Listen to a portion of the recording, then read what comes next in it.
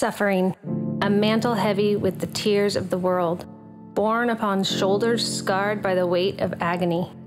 Suffering whispers through the streets of Jerusalem, a somber shadow trailing the footsteps of the condemned. Suffered, not in silence, but with the cries of flesh and spirit intertwined, a symphony of sorrow under a burdened sky. Jesus felt the depths of suffering, the lash of the whip, the thorn's cruel kiss, the piercing of nails through sinew and soul. He carried the cross of pain, the wood soaked with the sweat of anguish, the blood of sacrifice.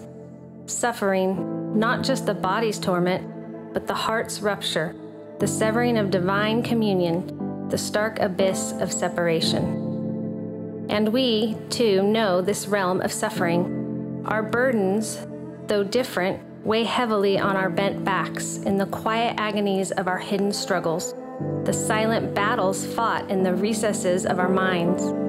We confront suffering in the loss of loved ones, the sting of failure, the chronic pang of illness, the enduring scars of past traumas. Suffering.